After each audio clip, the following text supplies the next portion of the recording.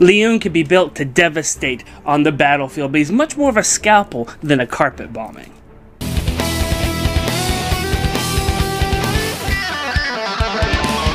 I first saw the stats for Lyon, oh god, it was terrible, and I'm sure if you looked at him before watching this video, it was bad. But after a couple of shots of hard liquor, I realized that if you have a mage that seems bad, it's because you're meant to specialize with them.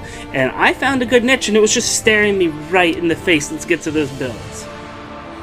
So let's get his digits. It looks like he has good hit points for a mage. It looks like he has almost a good attack. It's pretty close, and he has a legendary tome. Taking a look at what he swings with now is basically just a Raven Tome. A legendary one at least, so you have a really strong might on it, which is pretty cool. And then if you take a look at the rest of his kit, nothing here is super new. He has attack and defense, which actually helps him out a lot because his defense score is nothing to talk about. His resistance is acceptable, but his speed is so low, it basically means he's going to get doubled by so much anyway.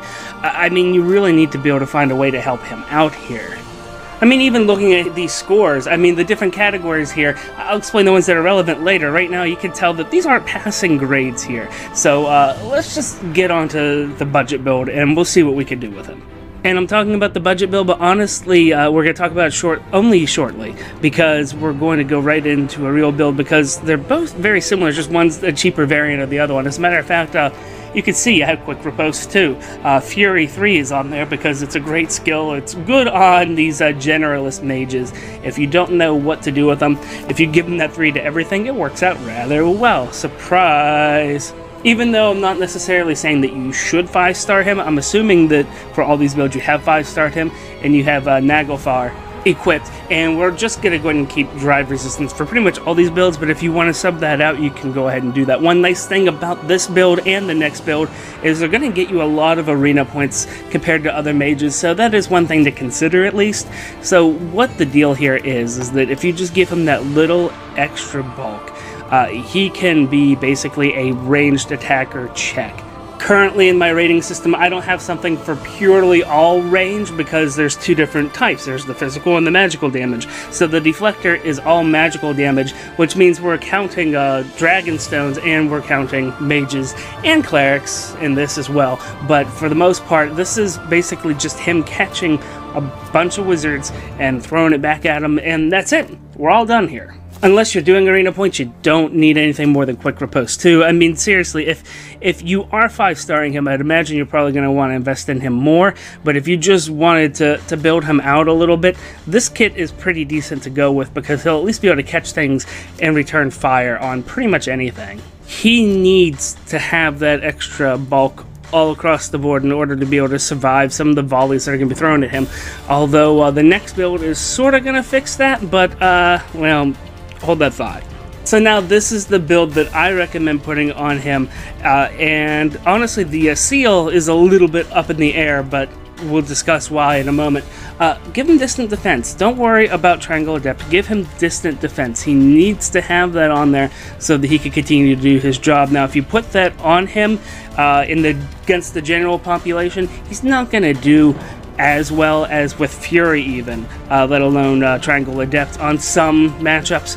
Not all of them, obviously, but whenever it comes down to it, Distant Defense lets him do his trick again and again, and in the DPT, Deltran's PvP threats, we're going to see in a moment, it doesn't affect anything. So I recommend Distant Defense so that he can continue to be a supportive member of your team, because it's not like you're ever just going to find one threat that you need him to catch. You're going to have him want to catch multiple, and so Distant Defense lets you do that. Quick Riposte 3 is here. It's not like you will stay within Quick Riposte 3 range better than Quick Riposte 2 range, and if you use the Distant Defense like I was talking about, especially if you use it as the seal as well, you're going to be able to do just fine. Moonbow is the special you want to use on him. Glimmer is not going to get you as far, at least if you don't support him. If you're going to go ahead and just say, no, you better pull your own weight because every other mage I own does, except for Nunu, that slacker, then you're going to want to have Moonbow on him to be able to pick up his own slack.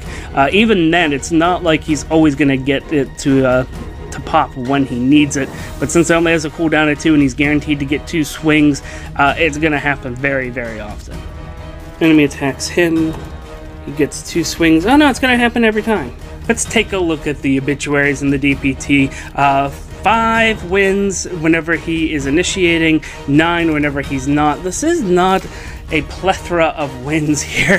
He's not exactly flush with them, but they're all important and they're all good wins. Now in initiation, this isn't what we're making this build for, but he does get a couple of wins there, and there's quite a few people that you shouldn't initiate against, and really that's a lot of distant counter people. That's a lot of people that are blue, so just stay away from that. He's not a mage that's meant to go against the normal melee tanks. You don't want, you could throw him against somebody who doesn't have distant defense, but don't expect him to kill anything. You can go ahead and do that if you want, but it's just meant to whittle something down. That way, in case it's like, oh, well, Effie already charged up, and I just need to get rid of a couple of hit points so that so-and-so can get in there and get it without dying. If that's what you need to do, then he's there for you as an option. But like I said, he's very surgical. In order for him to dominate and destroy your opponents, you have to make sure that you're only targeting the ranged attackers. And here, the only ranged attackers that are causing us any problem are souped-up blue mages. Yeah, like I said, they have to be powered up. If they're toting around a blade tome and you catch them off guard, if you're able to pull them away from their support, wonderful. Take him out. He can handle that, especially if you give him 2 distant defense heals. Now, this is the thing, is that he really is a specialist mage in this case, but he has the ability to handle all the ranged stuff that comes at him, in addition to the all the archers and rogues that come at him. It's really great. I mean, he's going to be killing anything that's not a souped-up blue mage, or if they have a fire sweep or fire sweep weapon or skill, then that's going to be a problem. But otherwise, he's handling all of these. That is very important because you're going to find these guys on pretty much every arena team. You're going to find them in every map.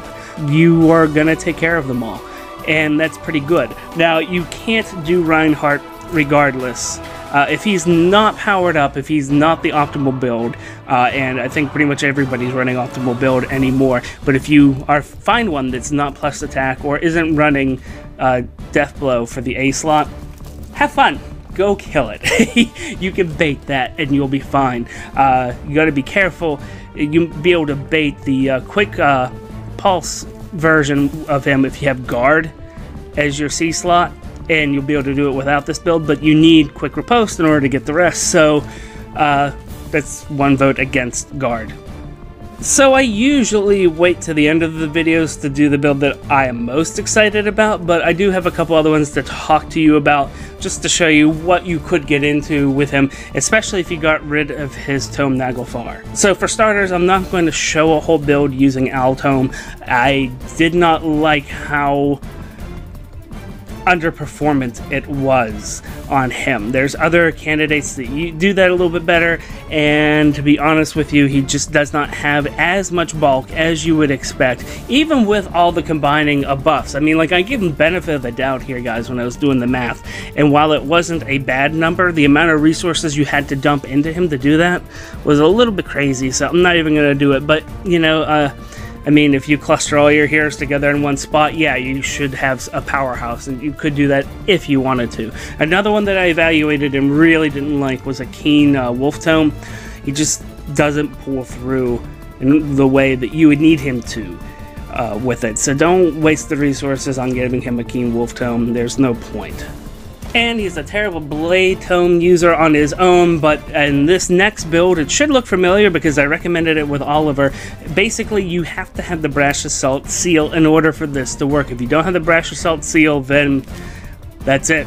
But if you do have the Brash Assault seal, you can go ahead and build him like I recommended Oliver. You could build this. A lot of people have already built other people like this, and this is why it's in the back, is because it's becoming overused. It's not super easy for him to use, as we'll see in the obituaries, and overall it is still a big expenditure of resources, and you need a particular seal to make this work. The other build, you had a little flexibility, but you need Brash Assault for this. There is no ifs, ands, or buts. So what this is doing, if you haven't seen this before, he has a terrible speed. He has terrible stats overall to be a Blade Tome user, but if you get him down to 50% with Brash Assault, he's going to do a double tap on all people who could retaliate on him. Okay, so that means people with distant counter. This means all the ranged people. He's not going to get a double tap using Brash Assault on all the normal ground pounders, or even the flyers if they're melee range. It doesn't matter. He's not going to get that second tap. But against everybody else, he will, and with Desperation, he gets them both in the row. So what you want to do is you want to go out there, get punched in the face, or use Reciprocal Aid if you want to substitute that.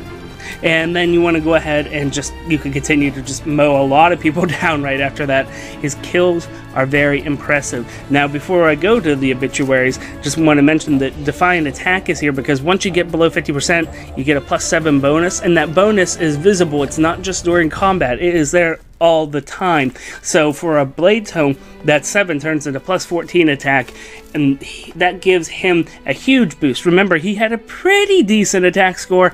This puts him over the top, and this lets him just get all kinds of kills almost for free. You just gotta be punched in the face. Let's head on over to those obituaries, and we're taking a look at the DPT here again. So here in the obituaries, you can see what I'm talking about. 27 and 3 on initiation whenever he's all charged up. That sort of flips around whenever you're being attacked, and so that's a part of the problem here. He doesn't have a lot of people he could just go up and block and get himself to that 50% threshold. That's the big key here. You need to get below 50%. Either he has just enough bulk to bounce things, or he has not enough and he just dies. I mean, look at that number. That's a lot of losses whenever he's being initiated on. But the number of people we're killing once we get charged might make it worth it for you. If you don't have a big nuking mage, if you're like, oh, I don't have a good red mage, you can go ahead and do this. But here's the thing. I feel a little bit terrible bad-mouthing him in his own video, but Lyon gets shown up by Sophia in this regard, because honestly, think of it this way. Even if you had the feathers that you're going to pump into Lyon, but not Sophia, you can easily get a bunch more Sophias. They're given out for free once in a while. They are something that you can upgrade to 4-star very easily, and to be honest with you, a +10 4-star Sophia handles this exact build better than what Lyon does. But Lyon handles this well. Not to mention Sophia, you could actually pull a good IV for her. You don't want to worry about speed, you just want to go for attack, and so that'll make her attack better. I mean, I feel bad. I feel really bad, but while this build has good numbers, it's not a good build for him. So we can lament together in the comments. Let me know, are you happy with Lyon or are you disappointed in him? Go ahead and put that down there, and while you're at it, if you like your Fire Emblem information hot and fresh like Grandma's cookies, hit that subscribe button. My name is Deltran. Thank you guys so much. I greatly appreciate all of you, and until next time, take it easy.